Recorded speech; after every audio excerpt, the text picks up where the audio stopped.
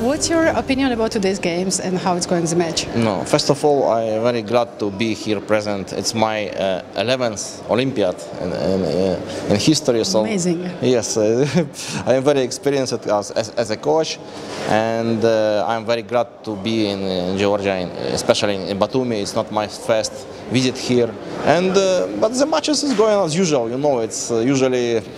It's difficult difficulty starting from match number 2, round 2, because it's much better opponent. Today we play against many team. I mean, play against Uzbekistan. Uzbekistan first board is former FIDE champion Rustam Kasimjanov, and board 2 and board 3 is young talented boys. So it will be not easy for us, but we hope to win, because you know we in Tromsø 2014 we lose again Uzbekistan. This was it's pity 3-1. Okay, it was